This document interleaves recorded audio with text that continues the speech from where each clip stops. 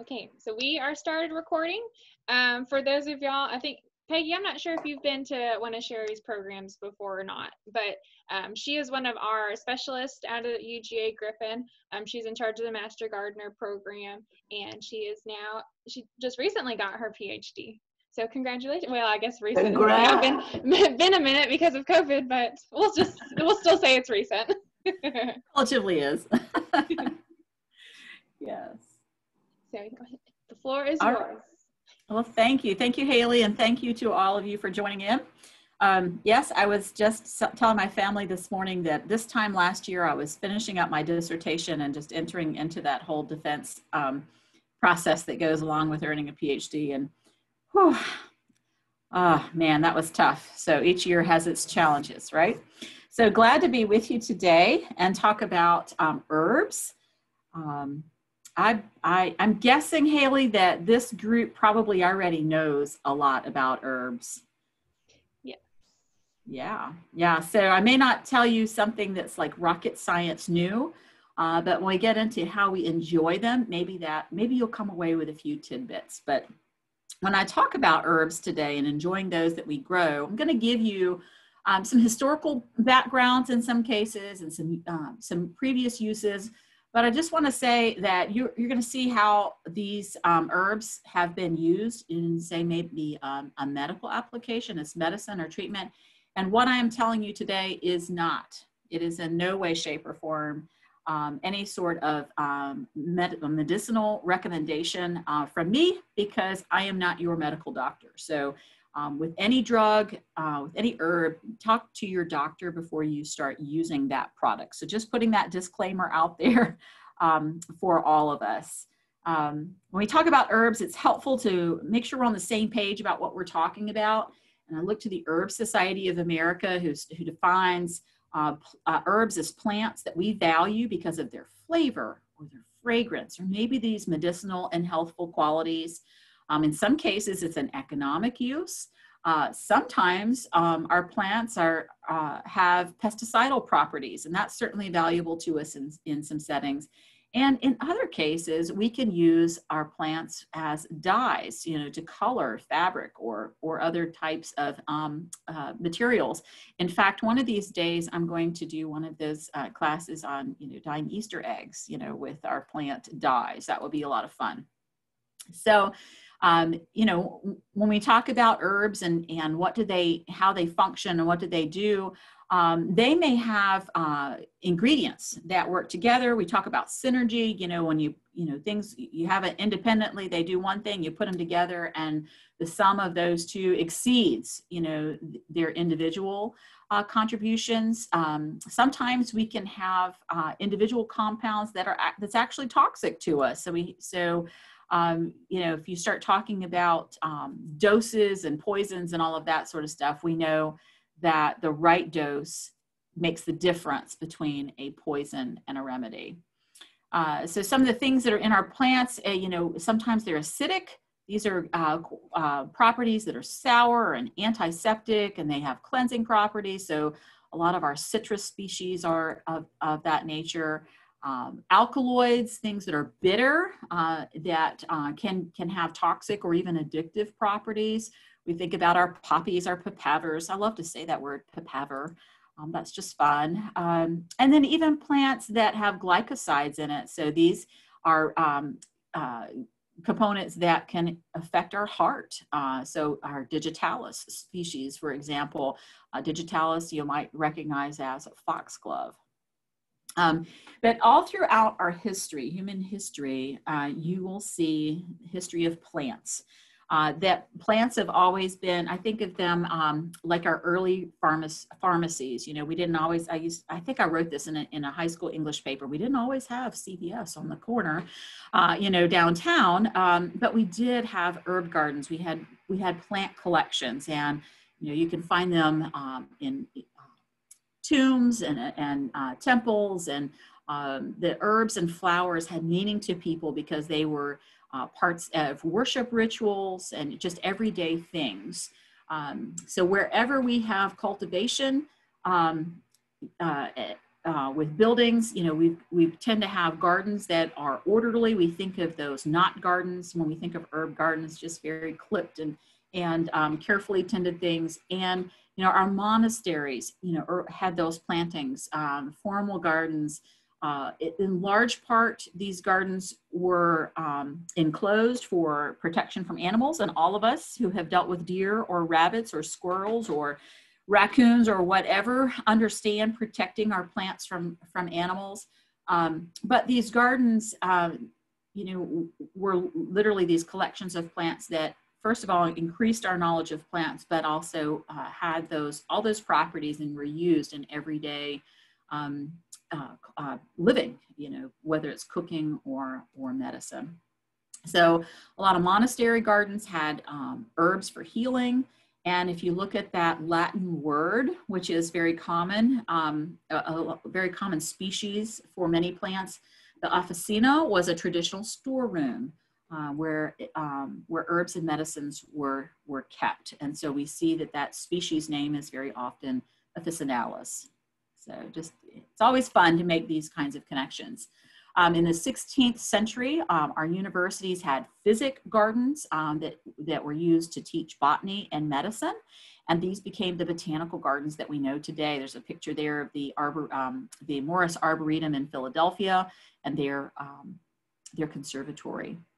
All right, so with just that little background that plants indeed have been a long part of human history, that we don't exist without them. Plants are certainly very important to people. I'll bring it right into our kitchen. So if we were going to be cooking, when we think about herbs, we think about cooking, we think about food preparation. And so we're looking for plants that are both edible and attractive. And we use our plants for food, medicine, fiber, ornamental appeal, all of those kinds of things. But some of those herbs that we're probably most familiar with, and I bet this group in here is most familiar with things like basil. Oh, golly, I've got, I don't know, maybe a half a dozen basil varieties planted in my garden. And they can be used for many different things. I'll talk about this at the towards the end of the presentation, some specific examples. But we can use the leaves to chop up, and you know, you've got oils and stuff that come from this. There's many varieties of basil. Some people will call it basil. I have cinnamon basil in my garden, and it has a distinctive scent of cinnamon. I have lemon, and the lemon basil, when I brushed by it the other day, the lemon scent was sweeter and stronger than some of the other lemon scented herbs I'm going to tell you about. So it's kind of unusual, and that will give you a little twist, you know, on that scent and impact what you use it in combination with. We think of basil a lot with tomatoes and gosh, else do we use basil with? I think of it with, you know, a lot of Italian foods that are tomato based. But anyway, Simum basilicum, the genus and species there, our basil herbs are annual. So you'll recall that that's a plant that we plant every year. It's not winter hardy. It's going to complete its life cycle, go from that vegetative stage all the way through flowering and seed production 1 year.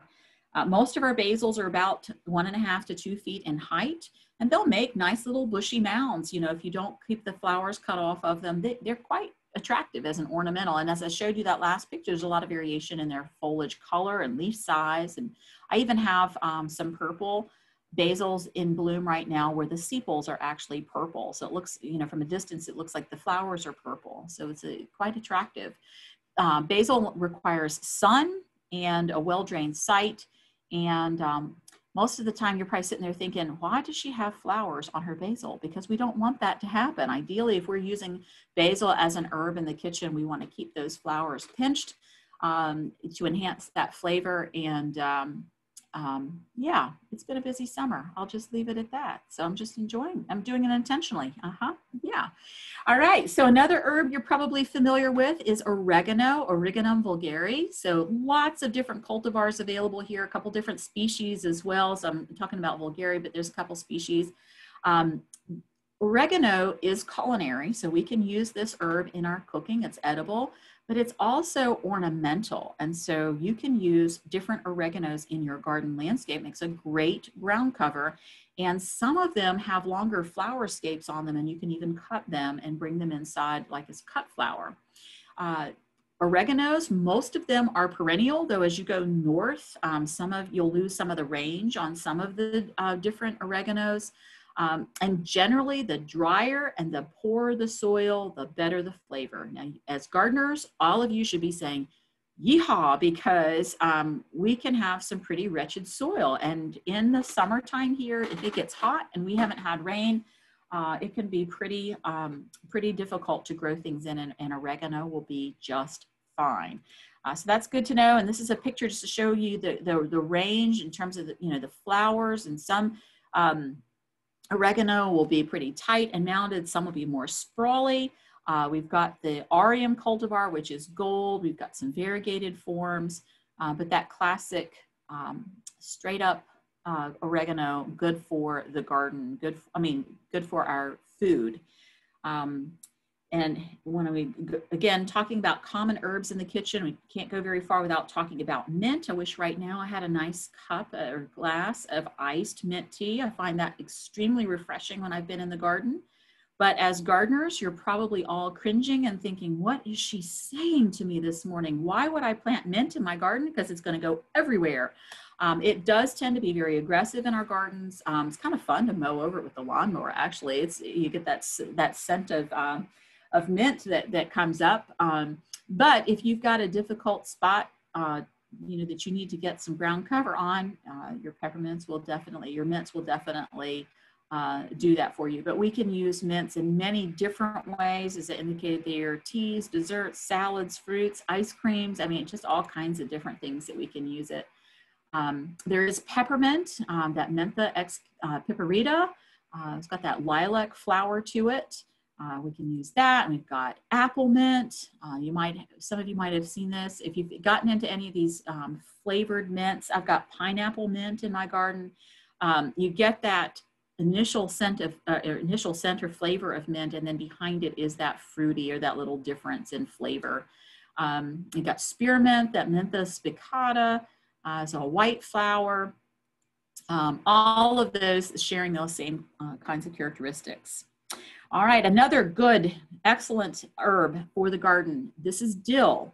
This is a cool season annual. You'll see biennial because sometimes it'll persist like through the fall and do its flowering in the spring.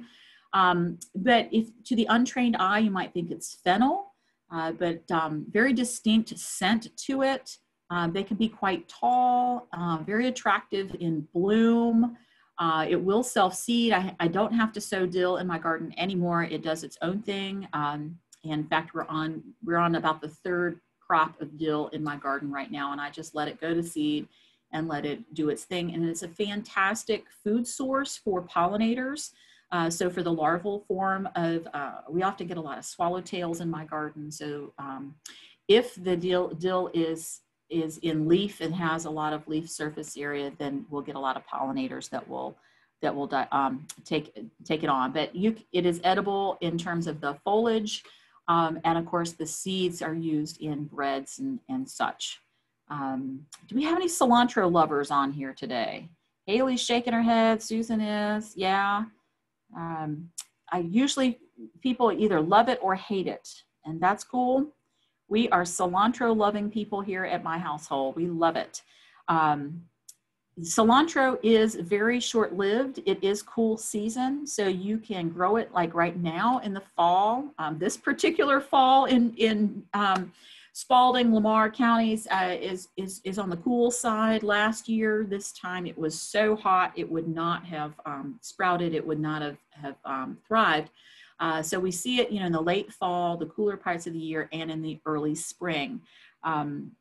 Cilantro is another one of those unique plants in terms of the herbal category, where we eat the leaves, we eat the seeds. You can grind the seeds, so we know the seeds is coriander, we know the leaves is cilantro. Very distinctive smell. Some people think it smells like soap or worse things, but like I said, it's one thing you either love or don't love. And I will say, I'll switch back here, will say cilantro in bloom is wonderful for the pollinators. It has a little white flower to it, and you'll get a lot of pollinators, a lot of insect activity on those blooms. And you have to look close. They're not ginormous insects, but you have to look close, but it does serve a great purpose in our landscape ecology there. A lot of you are probably familiar with chives. If you bake potatoes and like chives on them, you're probably familiar with that. Allium schoenoprasum, that's a fun word to say as well. This is a perennial, forms a clump. These bloom in early spring. So this is a little bit different from its counterpart, the garlic chives, the Allium sativum. And if you've got these in your garden, you know that they have just finished their blooms. They're actually in the process of forming seed heads right now. And I love them in bloom. I try to cut them and bring them in. They do have that strong flavor, that distinct garlicky flavor.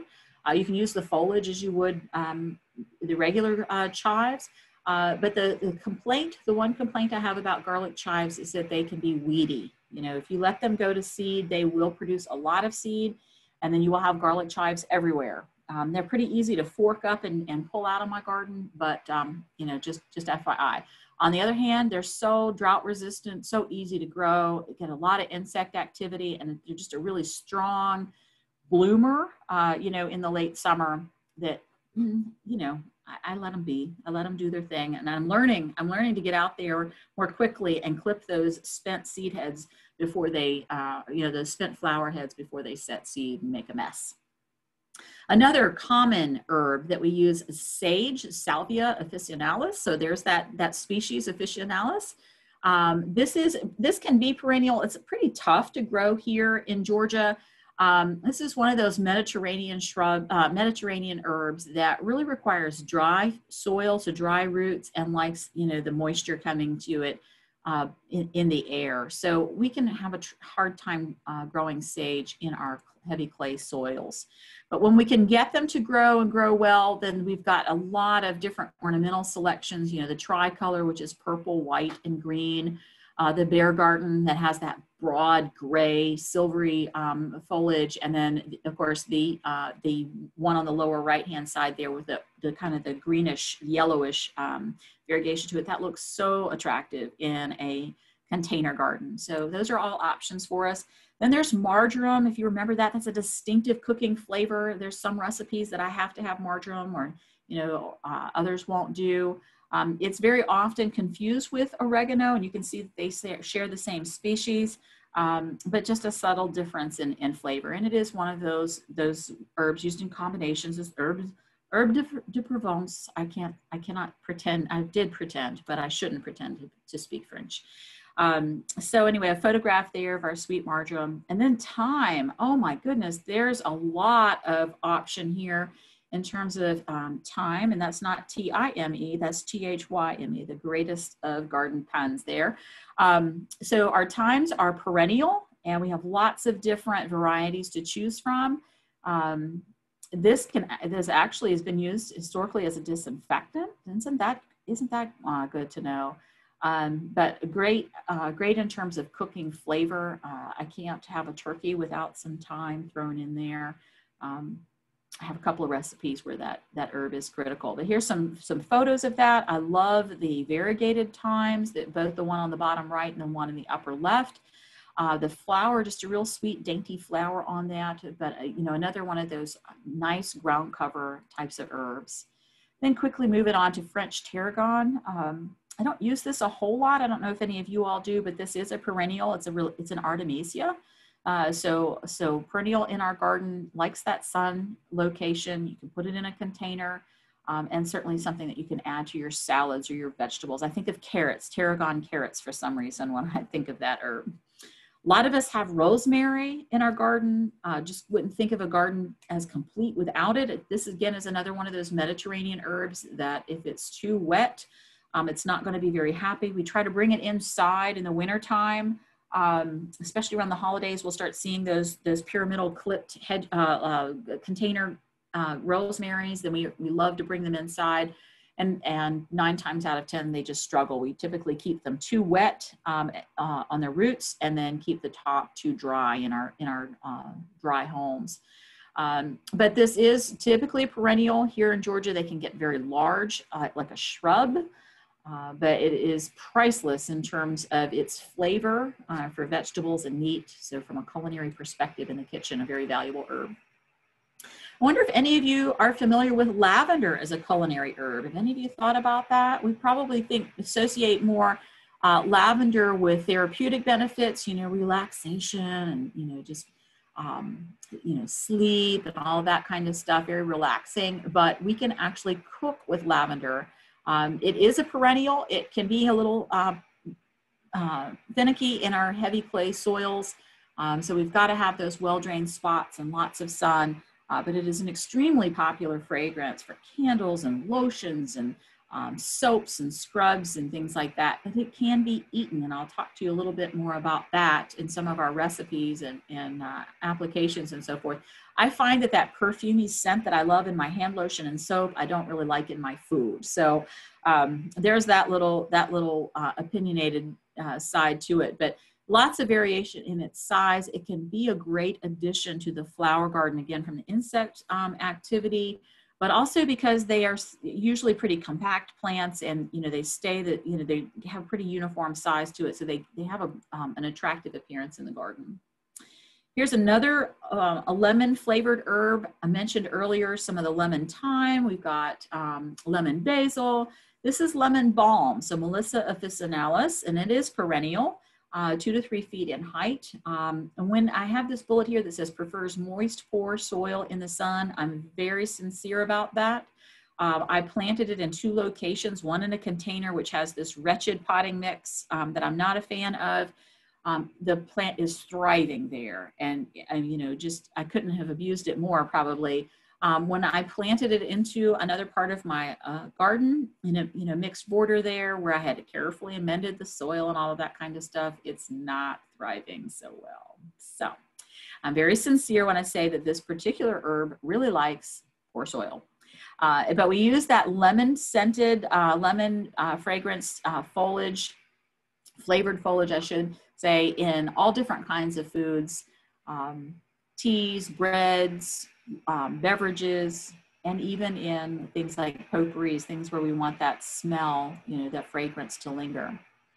I've also grown lemon verbena. So this, I think, has a little bit more pungent scent to it. This is not a perennial for us. This is something that we would bring indoors and over winter, maybe in our garage or something like that. But it does have a tremendously strong lemon flavor and is great for a bunch of different culinary uses.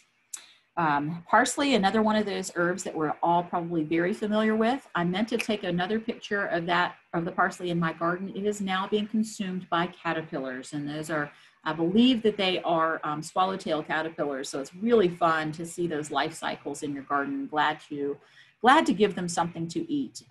But this one, you can see flat types of parsley, curly parsley. We use it to flavor with. We also use it to garnish, so to make our plates and dishes look attractive.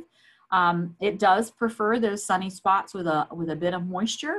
It will overwinter, so you can get when we say biennial, it means it completes its flowering that second season. We need a little bit of chilling, a little bit of cool temperatures to trigger that flowering process. So I will leave my parsley in the garden this fall. We'll go through the winter months. It'll get that chilling, and next spring it will be flowering and it will set seed at that point. So fun little herb to have. I grew borage again this year. I really like this flower because of this herb, because of the blue flower. You typically see borage used for skin treatments or masks and things like that. I think of borage in terms of those beautiful blue flowers being used as garnishes. I don't eat it.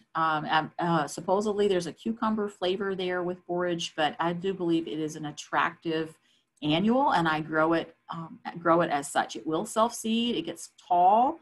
At the end of its run, it's rather ugly, so just cut it down and throw the foliage onto the compost pile. It too is one that will take that poor soil and be just fine. I bet a few of us, if you're any at all in the kitchen using herbs, we've probably used our laurel, bay laurel, Laurus nobilis. It's not winter hardy so much further north from us, colder climates, but we can often get away with it here, but we often grow it in containers and overwinter it inside.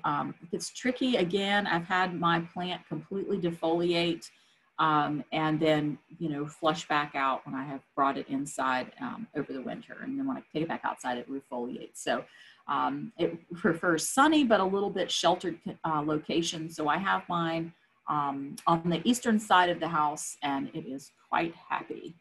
They can get tall. I've heard reports of really tall bay plants, but if you're growing it in a container and you're clipping it regularly, you're not going to get that kind of height out of it. So this is the laurel that you used in cooking, and we use our leaves to flavor our sauces, soups, and stews, and we pull that leaf out before we actually consume. All right, so that's a little bit, just kind of like a real quick run through some of the favorite herbs. But what I wanted to share with you today is, you know, we got that basic understanding, and there's so many more plants that really fit that really broad definition of herbs. But these are some that we are very commonly familiar with. So let's talk about enjoying them. We're going to enjoy them in our gardens as well as in our kitchens. And so when I think about in our gardens, herbs are, you know, really multifaceted. They are part of our flower borders. I mentioned to you, I bring them in as cut flowers. That's a personal preference. So basil can smell kind of funky when you bring it in as a cut flower and you put it in your vase, so that flavor and that scent that you enjoy in your, say, your Italian cooking, you might not really appreciate in your cut flower vase, but it's very attractive and it holds up. You've got those little white flowers and, of course, foliage of all different colors. Again, herbs in our garden provide food sources for many insects. And, of course, we can achieve lots of different design elements with our herbs. Mention the mixed borders. The picture on the right is not my garden. That's a public garden that I have visited. But the photos on the left are combinations that I've done right here in my own garden. So the middle shot, my purple basil was planted right in there with my cosmos, you know, just that mixed, truly a mixed border. Had it in there with some lavender and some nepeta, and, you know, just lots of different things. And that photo on the left is my pineapple sage, which is finally coming into bloom, and it has that sweet pineapple-y fragrance foliage. But in the lower left-hand corner of that photo is a zinnia bud. It's planted right in, you know, right in line with my other flowers. So enjoying those mixed plantings. This is a shot of some perennial herbs, the rudbeckia, the echinacea, the vitex, and these are in a mixed planting. So we get a lot of uses out of our herbs in, you know, an ornamental sense in our garden. Formal designs, we can make our knot gardens. I think of the lavender cotton. This genus is escaping me at the moment, but it is oh my goodness, it's just escaped me. But anyway, it mounds and can be clipped and closely, and it's gray and it's green, and it has a, you know, flower to it. So we can make knot gardens. These in the picture are actually barberry and boxwood plantings, and there's yarrow in the background on the right-hand side. But the formal knot being present in the herbal garden there at Hills and Dales in LaGrange. But just as a guide, if you're thinking, how do I put these herbs together in my garden from a size perspective, if we're talking about Monarda or Angelica or Bay or Vibascum or Rudbeckia, Echinacea, Salvia, Dill, Foxglove, Comfrey, all of those are tall plants. And we would generally put those to the back of a garden if it's a one-sided garden, or if we've got a garden that maybe we're looking at walking all around it, those might be in the center, you know, where we would want our height. Some of the medium sized herbs, things like basils and salvias, lavender, rosemary, or alliums, you know, those garlic chives and those regular chives, those would be medium sized. And oregano is put in the medium category because even though it's kind of a creepy ground cover, by the time you get those floral scapes on there, it can actually get a little bit of height to it. So we would put that in the medium category. And then we have the low herbs, those things that tend to hug the ground a lot of our thymes, some of our oreganos, some of our mints, dwarf mints, parsleys on the low side. So that just kind of gives you some guide to how to arrange them. And then of course the fragrance. So, you know, I've been showing you pictures of things that are beautiful in terms of their color, their blooms, but herbs have a lot of fragrance, a lot of assorted smells and scents, and we can really appreciate them and use them in our gardens for that reason as well. So here's just a couple more herbs, plants that can be classified as herbs. We don't even, I don't even think of echinacea being an herb because it's such a reliable perennial. We see it often, and there's been so much hybridization with it that you can get it in yellow colors and oranges and, you know, pinks that range from light pink to dark, almost purple. So Echinacea purpurea, a very reliable perennial for our gardens. Roses fall into that category. Those rose hips are high in vitamin C, and we can make jams and jellies and all kinds of things out of them. So we've got a lot of roses.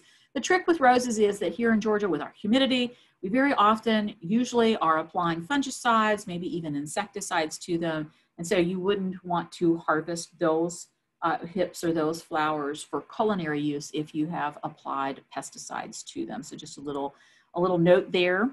Foxglove, very often sold as a garden biennial. So it has a vegetative season and then it blooms the second season. This is considered poisonous because it can have effects on your heart. It's actually used as part of cardiac medicines, but as long as you are not ingesting it, it's a very attractive plant. Peonies don't thrive so much down here in the middle to the southern part of the state, and you can get away with them in the northern part of the state, but oh, I miss them. I moved here from Virginia and I really do miss my peonies. They are just such gorgeous flowers. They are considered herbal as well, but they are so showy, so attractive that their flowers can be really an asset to the garden. Calendula, another herb, traditionally used as a dye, a fabric dye, and also used in foods and cosmetics.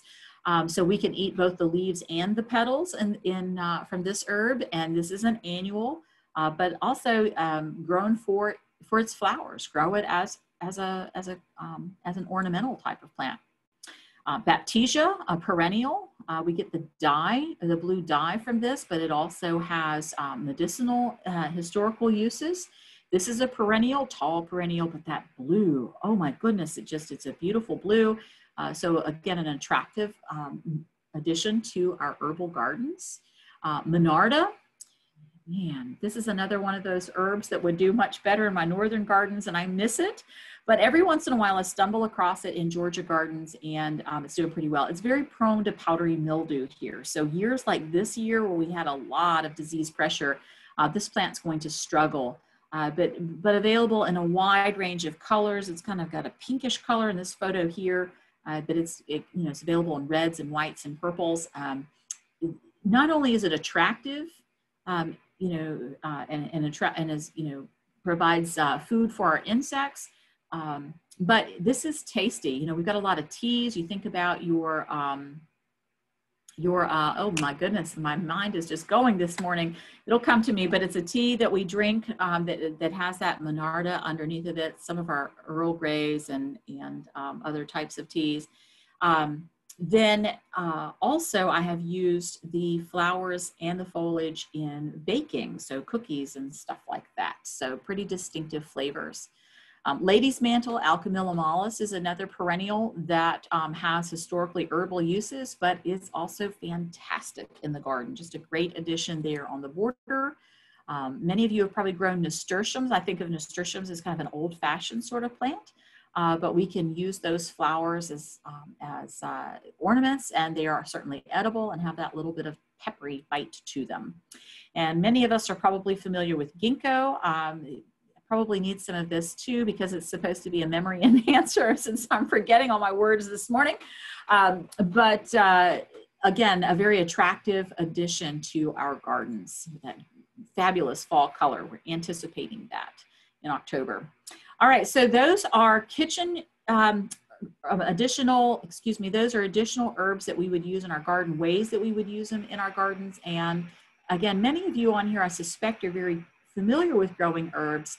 But Most of our herbs do require a well-drained soil. We don't fertilize them heavily. So their best flavor, their best fragrance comes when they're grown almost with abuse. We're not going to feed them like we would, say, our other ornamental types of annuals.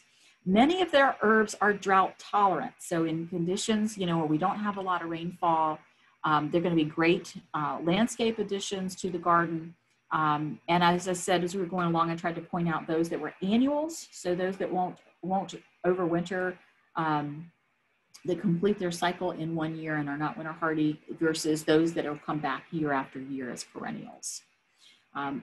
The one thing about herbs, well, there's many things about herbs, but they are relatively easy to grow and they don't have a lot of pests. Some will have a few insect pests or disease issues, but most of the time they are so easy to grow. They're not fussy. If you give them the correct location in the garden, they are good to go. And they are pretty adaptable. You see this rock wall here.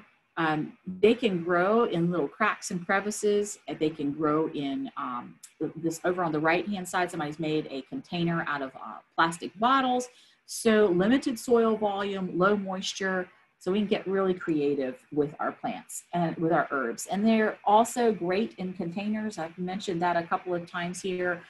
Sometimes people will keep them on their windowsill. So keep them as a potted herb in their windowsill, but other times we have them in container gardens, just as we would have our petunias or our geraniums and such. So it's really handy to keep a collection of herbs planted right outside the kitchen door, so that when you need a piece of rosemary or a piece of basil or dill or whatever, all you have to do is open that door and snip it off and come right back inside. It's pretty nice when it's raining too.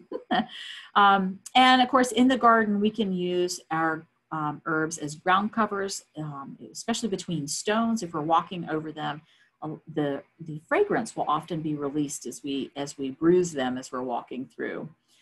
So very versatile and useful additions to our landscapes and gardens.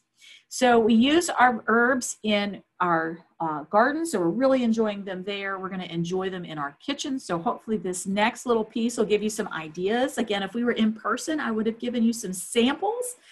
Some of our herbs are savory and some of them are sweet. If you remember the stevia, stevia is used as a sugar substitute. And as I said earlier, some are very perfumey. So things like our lavender really has a perfumey taste. And when we're enjoying our herbs, we can use them in many different ways. We can use them to flavor oils and vinegars, which will then be used in salad dressings or glazes or sauces. I love this. Again, we would have had so much fun if we were in person. We can use our herbs to flavor all kinds of sweet desserts, things like ice creams and slushes and popsicles, cakes and cookies. This photo here on the front lower right is a lavender cookie. These are not my cookies, but I have made them before. Like I said, that distinct perfumey lavender taste carries through into those cookies. And I will say that lavender and lemon are often paired together, so you can pair those herbs often together. Savory and sweet breads, both yeast and quick bread. So both of those. The photo in the upper right-hand corner, I believe, is lemon rosemary, but lemon thyme, lemon verbena, great additions to quick and sweet breads that we can enjoy.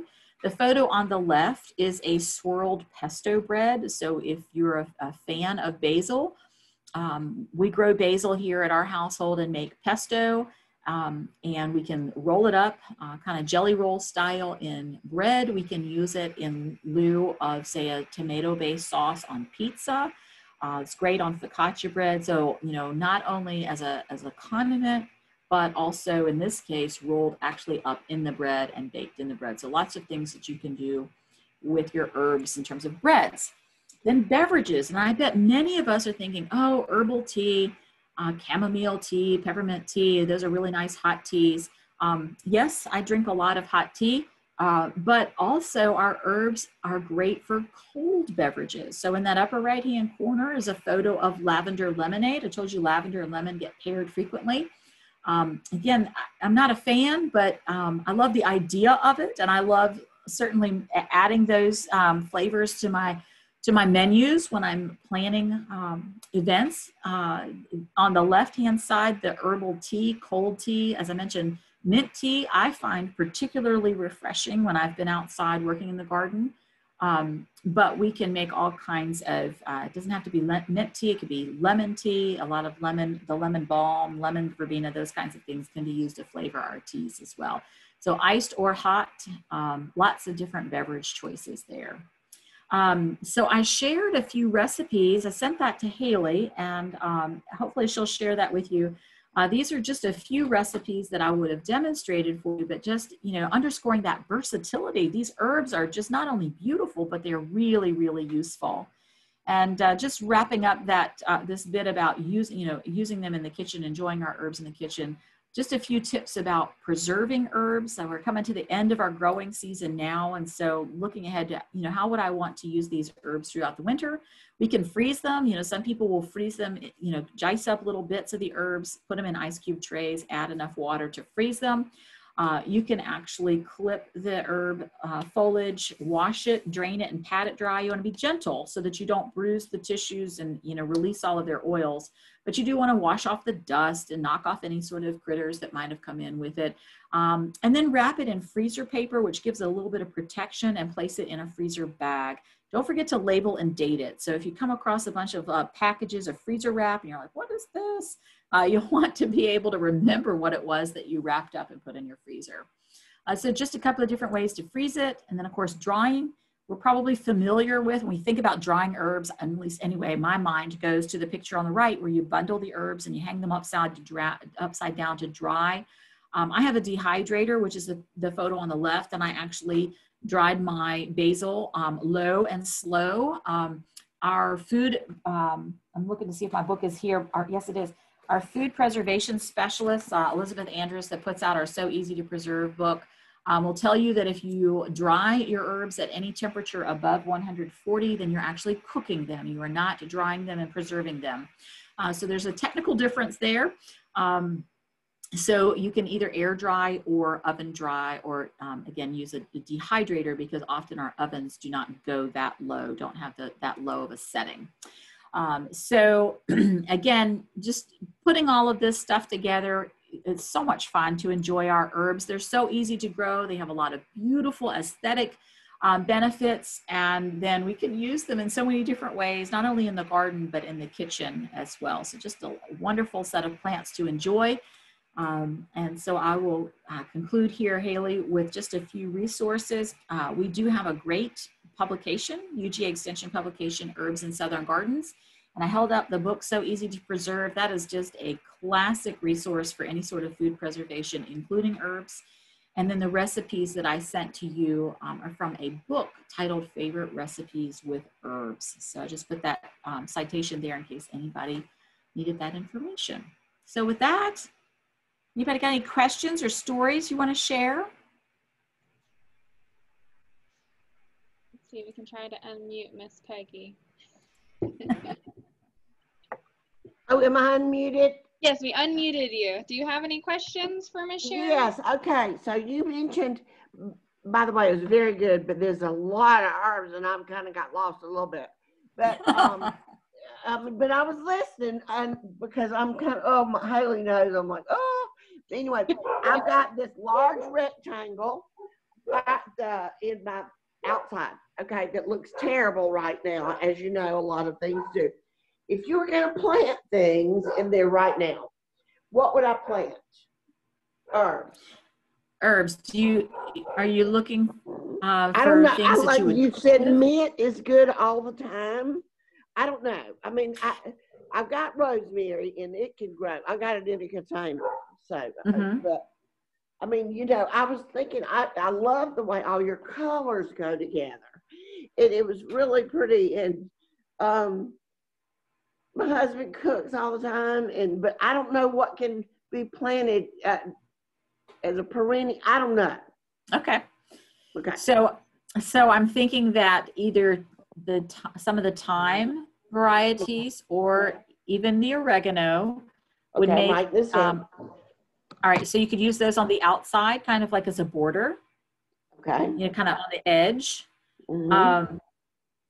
Things like the echinacea, which is your purple coneflower, or your black-eyed Susan, Baptisia, or even, like I said, you could go Monarda, but you'll probably have years where it looks really wretched because it's so prone to powdery mildew. But all of those are floral blooming types of things. And those would look really pretty in the center because they're taller. Pineapple sage is really pretty, and Mexican sage as well. So I showed you a picture of pineapple sage, and that blooms red, and it has a pineapple scented foliage to it. The Mexican sage, not so culinary, but certainly very attractive, a purple bloom to it. Those are real tall. You could put those in the center as well, but those are annual. You treat those as annual. But those would do in the fall, right? Yeah, now. Yeah, the pineapple sage and the Mexican sage are just coming into their glory. Oh wow! Okay. Yeah, they're real late bloomers. They're kind of a tricky thing to grow and sell in your garden centers, because people, unless they know what they are and recognize them, they won't buy them early because they're not blooming. And by the time they're in bloom, you really want them to have been already established in the garden. So they're kind of tricky. You got to know what you're looking for and get those. You can plant, but not mint. You said no mint, not unless it's in a container. If you're going to grow mint, put it in a container. It will even escape if you put it in a clay pot. Yes. Clay pots if they're unglazed, you can drop the clay pot in the ground. You can plant the whole pot, and that keeps your roots from spreading. But those mint are so aggressive that they'll spread even out of the drainage hole on a clay pot. So, and they'll crawl over the top of it. And so once you get mint in your garden, it's one thing if you like it, but if you don't like it, it's aggressive. It will spread everywhere. So try to keep that in a nice pot. But will it grow in the fall? No. Yeah. Okay. If we end up with a really chilly, a really cold Georgia winter, which, every once in a while we do get one of those, then this stuff's going to get knocked back, but that's okay. The perennials will come back. A lot of these things are really tough. Really, your thyme, your oregano, those are very, very tough perennial herbs that will come back year after year. Well, thank you. Yeah. And I can go to Pike's Nursery. I know I'm probably not supposed to say names, but they will help you. Yes. And they'll have those assorted herbs. They'll have different cultivars of thymes and oreganos that will give you some color variation. So you mentioned you're really enjoying the color. So getting some of those golden, maybe some of those yellow ones that if you like that yellow color, that'll be a nice contrast, a nice color contrast to some of the greens of the coneflowers and such that I mentioned. You might find some of the cool season herbs like dill and cilantro and parsley. Yes, those are still available. And you'll find some sages as well. So, you'll still find some of that stuff, but you're not likely to find things like basil, which we're coming to the end of its run. Okay. Well, that gives me an idea. At least maybe some of my yard won't look so terrible. I'm sure. The dead sticks, we're talking about that it looks so pretty, but now it's done. Yes. Well, thank you. You're welcome. We need to have her back where we can do in recipes.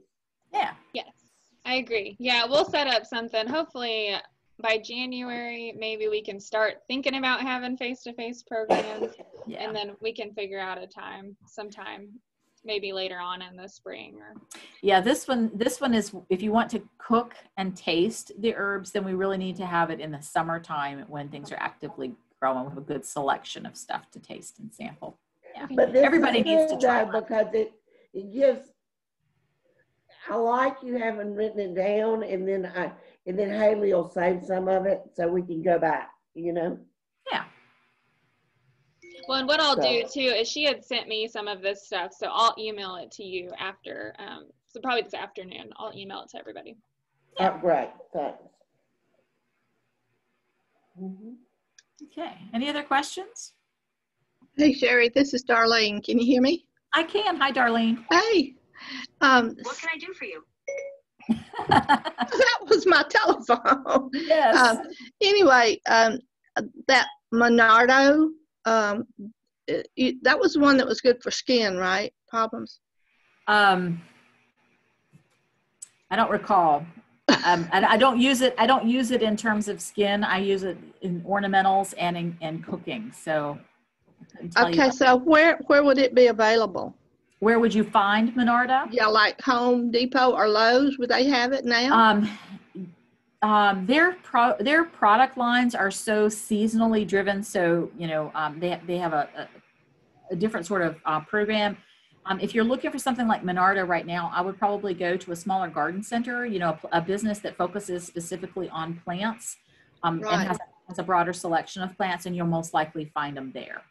Okay, thank you. You're welcome. Other questions?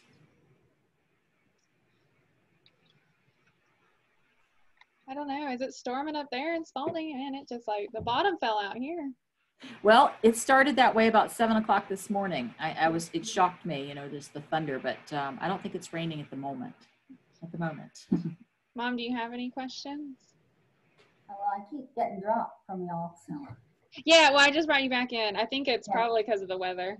Yeah, I've been back and forth, so. Well, I do have one. What do you wash them in if they get sprayed with pesticides? So you could wash them. You could wash them in a soapy water. In fact, this is how I'm knocking a lot of insects off. I'm planting broccoli, and they came with some of the fall garden pests. But just a little bit of like Dawn dish detergent and swishing, you know, the foliage around in there. It depends on what the pesticide is. If it is a systemic pesticide, so one that has been applied to the roots and the plant has taken it up into the foliage, then you do not want to consume that. But if it's something like, you know, a soap or a plant-based pesticide that's going to, you know, have a short lifespan, it's going to, you know, decompose rapidly, you know, get past that toxic point. Then usually just that light washing with a light detergent. And again, you're talking like a drop, you know, a drop or two of the soap in a water, and you're swirling around, and you want to make sure that you rinse that off as well, because you don't want to ingest the soap. You know, if you're eating the soap, you're not anywhere, you know, you're not ahead of the game there. But again, you know, just making sure you check if you know what pesticide has been applied.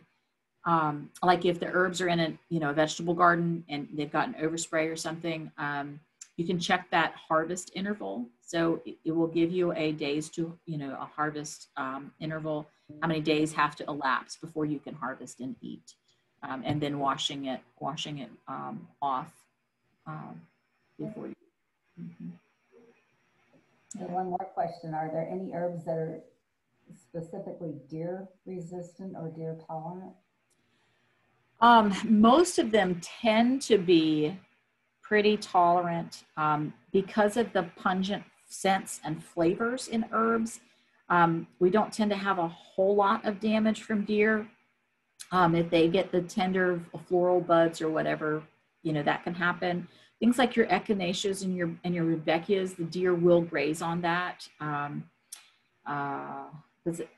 They're not so pungent. They don't have a scent or a taste to them. That's not their property. But yeah, most of the other culinary types of herbs that we use, the deer won't mess with. In fact, I use that kind of as a disguise. That up until recently, I had my raised beds in the backyard were just out in the open, and deer would come through there all of the time. And they didn't tend to mess with things when there were, like my dill is kind of free range. I let it do its thing. So it's not foolproof by any means. Don't hear what I'm saying is it will absolutely work, because deer are, They're pesky.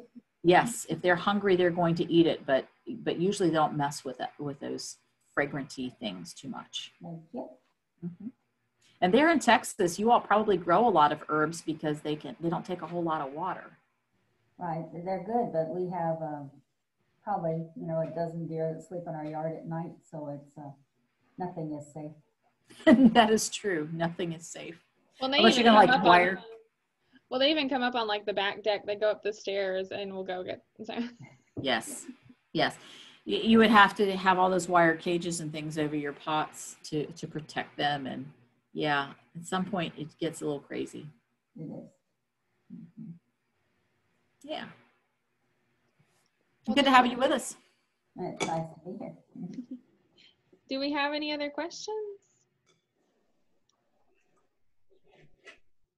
What I'm going to do is I'm going to stop recording it.